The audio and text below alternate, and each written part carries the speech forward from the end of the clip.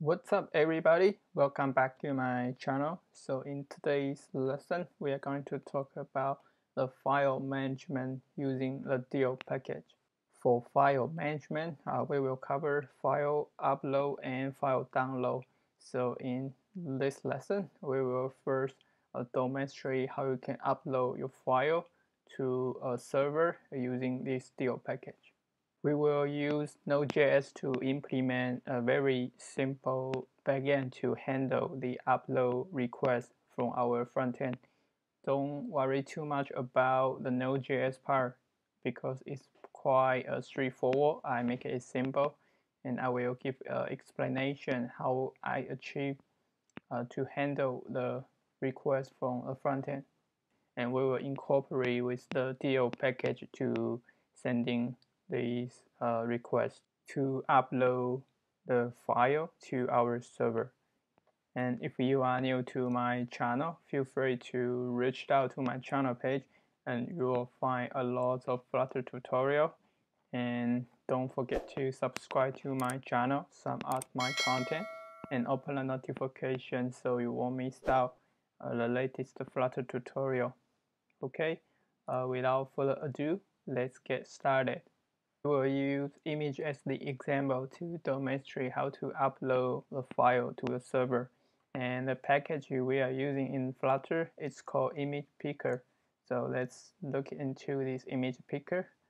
And the image picker is a plugin that you can use in Flutter to picking the image from the image library, such as your photo gallery or from your camera.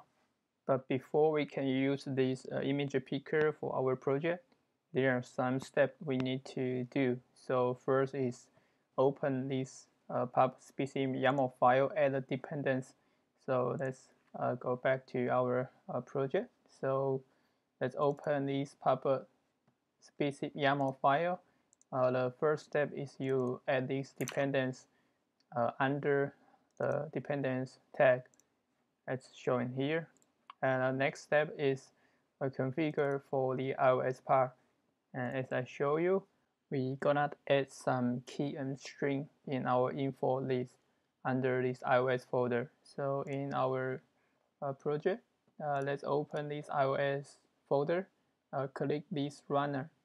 Inside this runner, you will find this info list. So scroll down, you'll see those three keys we're going to add in our project. The first one is NS photo library usage description, and we're going to add this key, and we add a description string, so this can be anything. So here I just put pick image from the photo library. Another key we need to add here is NS camera usage description. As the same as the first one, we add another description string. So the last one is NS microphone usage description. We also add a description for this key, and this is all you need to do for the iOS part. So close this iOS folder, and for Android part, you're going to check if your API is smaller than 29. If you are smaller than 29, you're going to configure inside your Android manifest to give the permission. If you are greater than 29, you don't need to do this step. So let's open our project. Under this Android folder, we're going to open this app folder, source folder, and main folder. We will find this Android manifest. So you're going to add this configure under this application tag. So you will write request legacy external storage, and you're going to make it true. This is what you're going to do in Android part as long as you have the API less than 29. Okay, that's the basic requirement you need to do for use this image picker. So the next part is build our front-end side using the Flutter. Let's open our emulation. As you see, it's very simple and straightforward screen contain a button and an image icon. So let's look into this file, and let's open our DO file manager this class. This class extends stable widget, and we're going to keep track of these file and create an instance of our image picker. So let's scroll down. So first we have these column widget, and inside this center widget, and also we make these column widget align in center, and then we will check if we contain the image. If the image is no, we're going to display this add image icon. Otherwise, we're going to show the image. So when you press this button, we're going to open our photo gallery. So inside this photo gallery, we're going to using this image picker to pick image, and the source is from our image gallery. Then we're going to set state and change our image file to the file we choose, and you will see the image will display on the screen. So let's try this. So let's pick the image from the gallery. So when you press the button, you will give you an alert, ask you for the permission. Since I already clicked that, so you won't see in my screen. So here I'm going to pick the first image. So after you pick the image, you will display on our screen. Because we're using this stable widget, when I click the button for choosing the image I want, I will change the state of this image file. So you will call the setState method, and you will re-render our widget and display our image. Okay, that's for our front-end part. And after the image is shown, we have another button beside this image, which is handle our upload image request to the backend server. So this is basically everything for our front-end side. So let's look into the backend.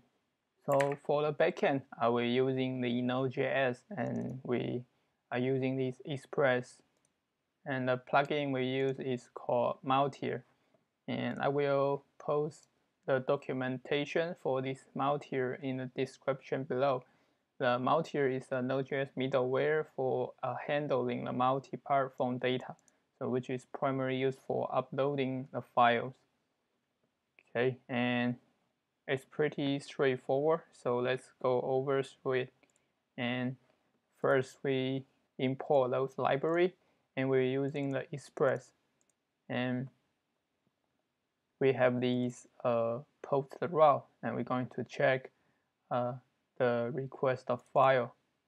If it is undefined or is unknown, we're going to send a bad request. Otherwise, we're going to send a successful request. Okay, and it's pretty straightforward. In order to control the file the user sent to the server, we're using this multi disk storage. So first we configure the path that the user image will be stored. So as you see, the path would be under uploads under the images. So as you see in my left panel, when the user update the image, you will automatically save under these uploads images path. And then we're going to change the name for the file, and we're using that.now, and we append the original file name. So that's basically everything for this backend. And back to the front-end side, let's see how we handle a request. So let's scroll down to this upload image method.